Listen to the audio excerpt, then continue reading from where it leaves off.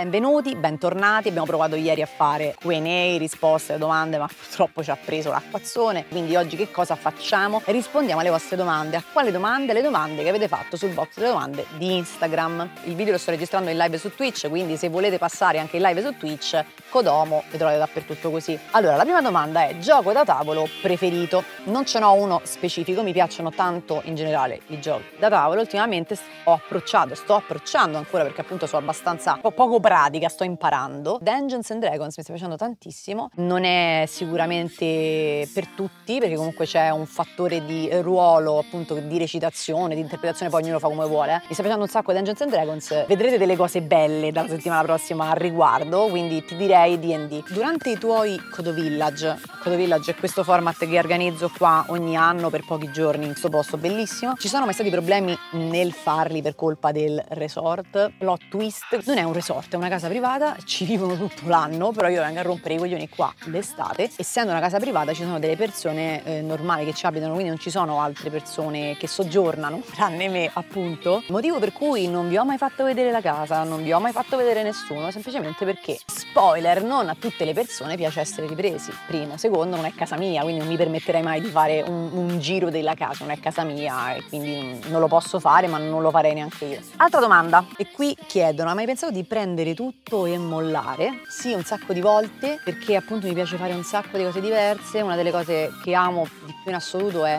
viaggiare, e un sacco di volte ho pensato o di integrarlo, o proprio di basta, mollo tutto, comincio a viaggiare. Si sa che ho quale sordi, però comincio a viaggiare, faccio i video, faccio le cose, ma mi rendo conto che è una cosa un po' poco fattibile. Allora, l'altra domanda è: in quale luogo ti sarebbe piaciuto nascere, crescere, se avessi potuto scegliere? E vi avevo detto anche ieri, l'Inghilterra, un posto che amo, adoro, non lo so perché ho una passione per l'Inghilterra, ma non tanto per le grandi città. Londra è bellissima, ok, ma proprio per i paesini tipo Bybury vicino Oxford, tutti quei paesini bellissimi, Canterbury, come cazzo si chiama, non lo so, Canterbury per i veri romani. Hai fatto tantissimi lavori, ma alla domanda cosa vuoi fare da grande, cosa rispondevi? Come dicevo ieri, intrattenitrice. Mi piace intrattenere. Ho iniziato a capire questa mia passione, questa mia predisposizione quando ho iniziato a fare la cantante, perché prima cantavo, ho fatto The Voice, c'è pure un video sul canale YouTube. Però mi piace tantissimo intrattenere le persone, mi trovo a mio agio, sono felice nel condividere le mie cose con gli altri, fino a un certo punto ovviamente. Allora, qual è stato il momento in cui hai capito che Twitch sarebbe diventato un lavoro? Dopo un annetto che facevo live, lavoravo come hostess in Alitalia nel frattempo, quindi facevo tutte e due. Alla fine di quell'anno ho terminato il contratto in Alitalia, non l'ho rinnovato perché ho detto: sai che c'è, voglio provare sta cosa. Poi nel corso del secondo anno, dal secondo anno in più, ho cominciato a fruttare di più di quello, cioè dalla partenza, rispetto alla partenza, e ho continuato, perché finché mi riesce a dare qualcosa, perché no? Anche perché, ripeto, mi diverte, mi piace, mi stressa anche un po', perché i social sono stressanti in generale, mentalmente te devastano, però è comunque molto soddisfacente, perché comunque è un lavoro che fai tu, ti crei tu e ti gestisci tu, ed è cioè tutto quello che ottieni è farina del tuo sacco, è impegno, è sudore, quindi è tanto soddisfacente. Hai qualche consiglio da dare a chi vuole approcciarsi al mondo delle live e dei social in generale? Molto breve, molto conciso. Chi vuole fare un lavoro del genere innanzitutto deve essere molto autocritico, nel senso, se è una cosa che ti piace fare ma non sei particolarmente portato per farlo, dovete cercare di capire se effettivamente è una cosa su cui potete investire a tal punto di farlo diventare un lavoro. Cioè, se è una cosa che vi piace, vi appassiona, fatelo parallelamente alla vita che svolgete normalmente, non è che deve per forza essere il centro di tutto quello che fate. Ripeto, deve essere tutto rapportato alla passione. Se vi appassiona quella postazione a 3.000 euro, vi appassiona, comunque vi ripagano, non me ne frega un cazzo.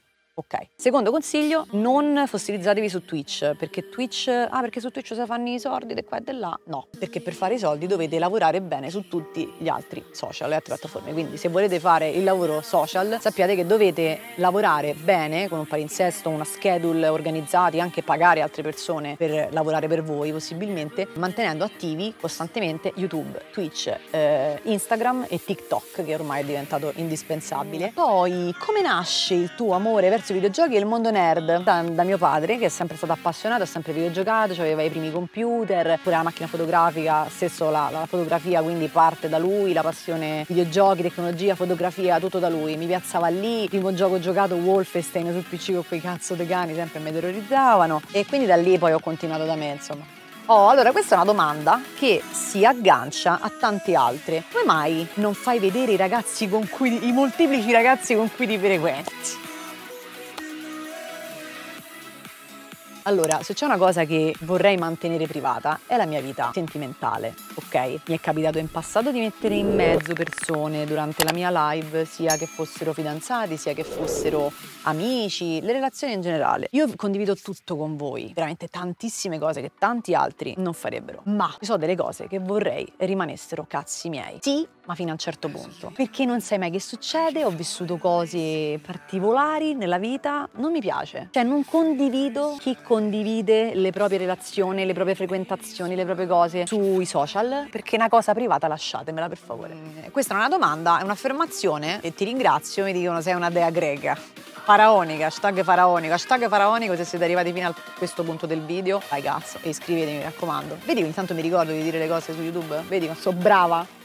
Mi sto innamorando di una persona conosciuta su OnlyFans, è ridicolo, lo so. Te che dici? Lascia sta zitto, cioè te sei risposto da solo. Regà, vi posso dire una cosa, io lo capisco che comunque uno può avere la cotta, le robe, le cose, eccetera, eccetera. Però mollate ste cazzate, mollate ste cafonate, la gente su Instagram, OnlyFans, YouTube, eccetera, almeno che non ci sia un contesto particolare, difficilmente vi viene a dare considerazione, ma non perché non siete nessuno, perché semplicemente che come voi ce ne stanno altri 3 miliardi che vanno a scrivere, ma non c'è quella possibilità di conoscersi, non è perché è una casta, non è perché è proprio un contesto con il quale è difficile poi cercare di, capito, di attaccare, di trovare un punto in cui si può comunicare, è difficile, perché la gente ci lavora sui social, ragazzi, soprattutto OnlyFans, cioè come voi chissà quanti innamorati, lasciate stare, capisco che al cuore non si comanda, però cercate di togliere l'attenzione e fare qualcosa IRL, cioè nella vita reale, perché se no finite veramente per perdere la vita dietro una persona che non saprà mai chi siete, cioè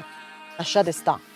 Sei soddisfatta della tua carriera fino ad oggi o preferiresti qualcosa in più? Sinceramente no, sono soddisfatta perché tutto quello che ho ce l'ho grazie alle mie skill, alle mie competenze, allo sforzo e al sudore che ci ho buttato. Mi sono rimboccata le maniche, ho fatto quello che ho fatto, quello che ho ottenuto, mi va bene così. Se potrò fare di più, farò di più, ci proverò, quello sta tutto insomma a me, ecco, quindi sono soddisfatta appunto perché è tutta farina del mio sacco, tutto il lavoro che ho fatto, ho ottenuto questo, quindi sono contenta.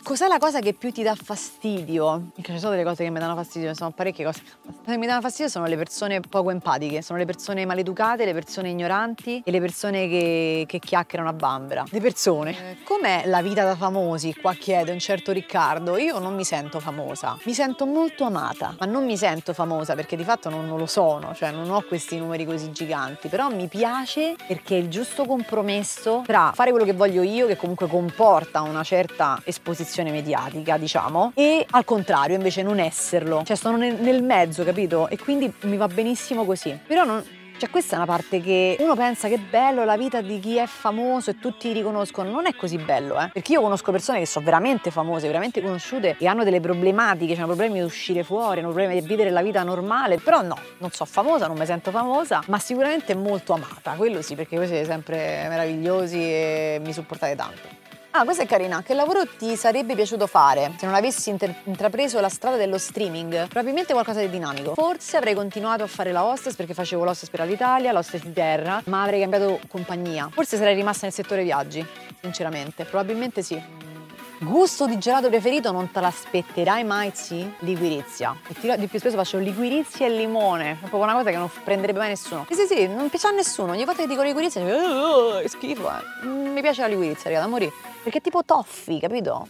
C'è qualcosa che desideri più di ogni altra cosa? Sarò ripetitiva, lo dico sempre. Vorrei una bella casetta, come dico io. Cioè, non lo so perché c'ho sta cosa. Mi piacerebbe tantissimo avere tipo una casa come questa. Campagna, anche più piccola volendo, senza piscina, oppure non c'è bisogno che ci sia piscina. Dove posso stare serena nel mio, capito? Coltivare i miei hobby in serenità, bella, ordinata, pulita, con i giusti spazi. Mi piacerebbe, cioè, il mio desiderio più grande adesso è questa. Avere un posto dove vivere serenamente, poter lavorare, poter coltivare anche i miei spazi e per farlo deve essere una casa comunque che abbia del verde fuori perché ho bisogno proprio di stare fuori.